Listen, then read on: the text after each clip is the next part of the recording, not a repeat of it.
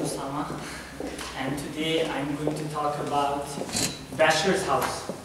Anyone of you who has lived in a bachelor's house? Let me see hands.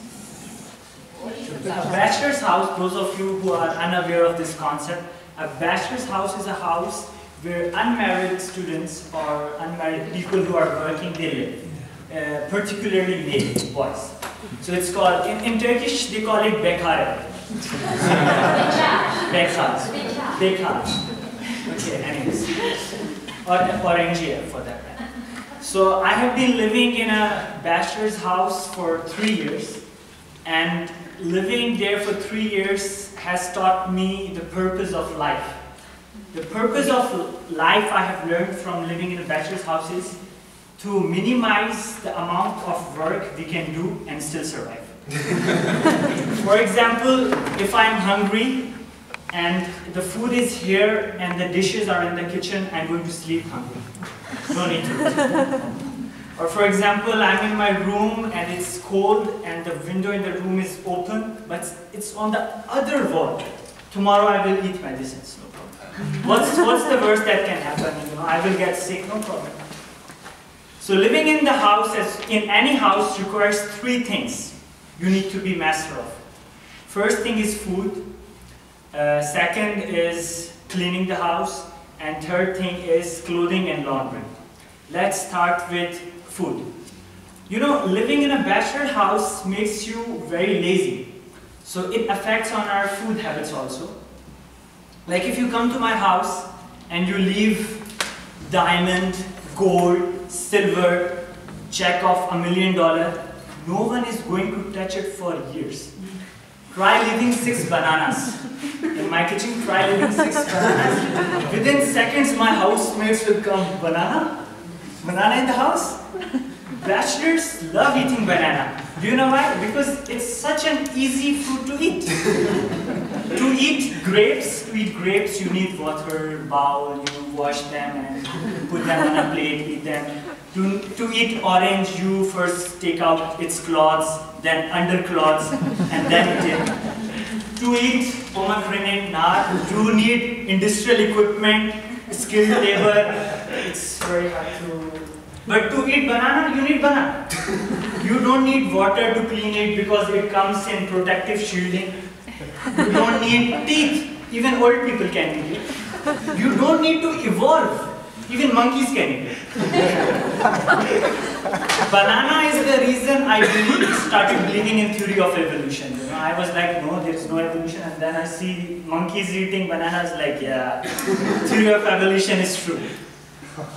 But on the other hand, a fruit that bachelors hate eating is pomegranate.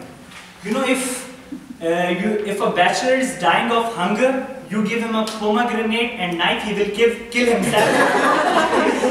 But won't bother opening this fruit. Because you know, once we bought 8 pomegranates, 2 or 3 kgs, put them in a refrigerator. I swear to God, it stayed there for 2 months until the smell was overwhelming in the kitchen, and then I closed my nose and threw them out. So that's why banana is a blessing. Banana is God's gift to mankind. It's a God's gift to mankind, seriously. Because if you put kitchen outside for a night, it goes bad. You put banana outside for a night, it gets ready. You brought it green, it turned yellow. So it's amazing. The second thing you learn in living in bachelor's house is cleaning aspect, you know. Cleaning in a bachelor's house, it only happens when you're expecting guests, and particularly female guests. So only then you start cleaning the house, and it takes only 1 hour. You know, in 1 hour you're like kitchen, washroom, toilet room, and you clean it. And the way we clean it, you know, we just start putting the stuff behind. We don't clean it, you know, you see the stuff, we put it behind. And after 1 hour, the house is pretty much clean. At that point of time, we're like, my mom spends whole day cleaning the house, which she cleaned yesterday also, which was already clean. It's like, you know, if she lived in a bachelor's house with all the free time, she could solve the mysteries of universe. I mean, why does she spend so much time cleaning? When the house is clean, you're very happy, you like it. You know, the smell of detergent, that chemical, it makes you feel amazing and happy, and you're like, from now, every day, every week, I'm going to keep my house clean, promise. But within days, you know, banana peels, boxes of pizza, and hangers on the floor, all over around, it gets messy and unorganized again. Let me ask you, how would you enter a house, a normal house? Knock, knock, enter. How would you enter my house? Knock, knock. Like there is a bomb, because you know, all over the floor there are things, garbage and shopper, pizza boxes, pills of banana. So it's very unorganized and messy. Guys, please don't judge me, I'm a student. The third thing which is very significant in Bashir's house is the clothing and laundry.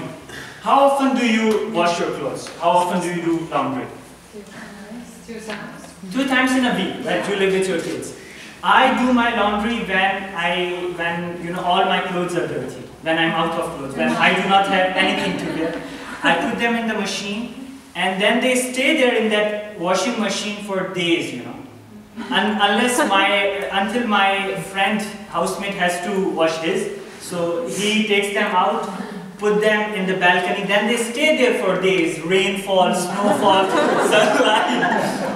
They see everything, and then he's like, bro, now I need to use balcony, can you take them? Then I take them, put them in my closet, of course, without ironing.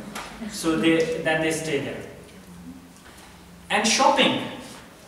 You guys, you know, there are many ladies here, you guys must go for shopping a lot. I only go to shopping when I do not have anything to wear for Toastmasters. So I wear my dirty clothes till Elsiva Kiki. I go there, buy new clothes, wear them, and come here like a gentleman. Yes.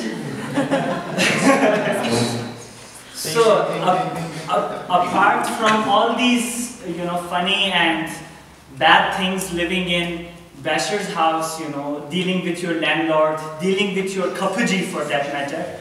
But the experience is amazing, you know. You learn how to run a house. You learn how to manage a house. You learn, it's a leadership prospect in that way. And it makes you a better human. You start missing your family, and you start to value them more. You start to value discipline more. You start to understand the value of freedom and how can you misuse it. So for me, living 3 years in a Bashir house was an amazing experience. I hope your experience would have been better. Thank you very much.